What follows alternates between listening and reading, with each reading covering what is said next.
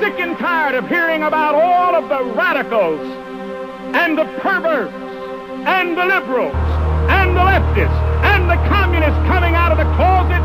It's time for God's people to come out of the closets, out of the churches, and change America. We've got to raise up an army of men and women in America to call this nation back to moral sanity and sensibility. My friend, God Almighty does not hear the prayer of a Jew, for how in the world can God hear the prayer of a man who says Jesus Christ is not the true Messiah? I agree with capital punishment, and I believe that homosexuality is one of those that could be coupled with murder and other sins. It would be the government who would be executing the homosexuals. Are you ready for the Lord's return? 22% of Americans claim to be certain that Jesus is going to come back to earth sometime in the next 50 years. Speeding trains will plunge unsuspecting passengers into a black eternity as Christian engineers are snatched from the throttle. Personally, I think it's going to happen within my lifetime. Another 22% think he probably will.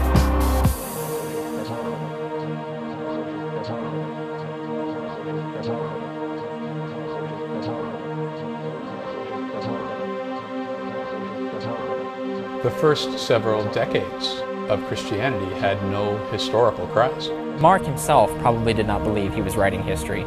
He was writing a symbolic message. He was writing a gospel. The stories in the New Testament are legends. Jesus was not the first character to be born of a virgin, to be adored by wise men, to heal the sick, to suffer and die on a tree or a cross, to be buried in a tomb and to rise again on the third day.